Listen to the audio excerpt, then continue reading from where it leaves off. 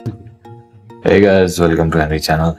In this video, I'm going to show you how you can fix the following error in Winra1n. So guys, as you can see, I have connected my iPhone on my PC, but the next button is not working. So I'm going to show you how you can fix it.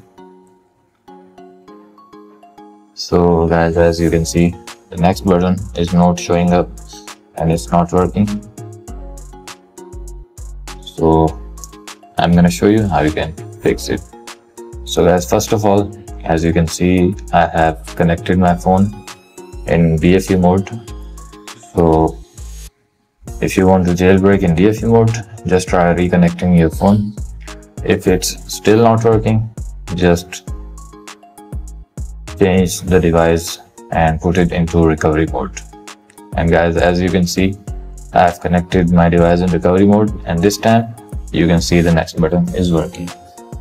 And now you can easily jailbreak your iPhone. So guys, this is how you can fix this issue. Thank you so much for watching. Make sure to sub the channel and leave a thumbs up. Bye for now.